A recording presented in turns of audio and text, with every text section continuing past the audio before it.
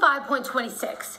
Procedure when remanded child absconds. So when the kid runs away, written notice of the fact shall be given within 48 hours by the facility to the clerk of the court from which the remand was made. The notice shall state the name of the child, the docket number of the pending proceeding, the date on which child absconded, and efforts made to locate and secure the return of the child. So let me say that in English. When the kid runs away, the agency or facility has to give notice within 48 hours to the clerk of the court that remanded the kid.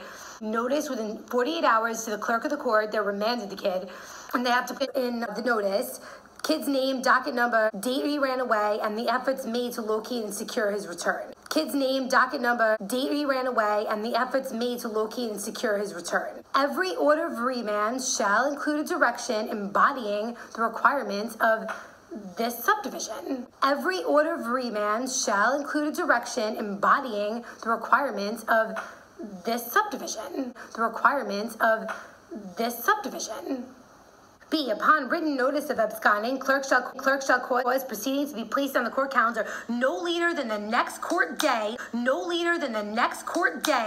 for such action as the court may deem appropriate, and shall give notice of such court date to the presentment agency and the child's lawyer.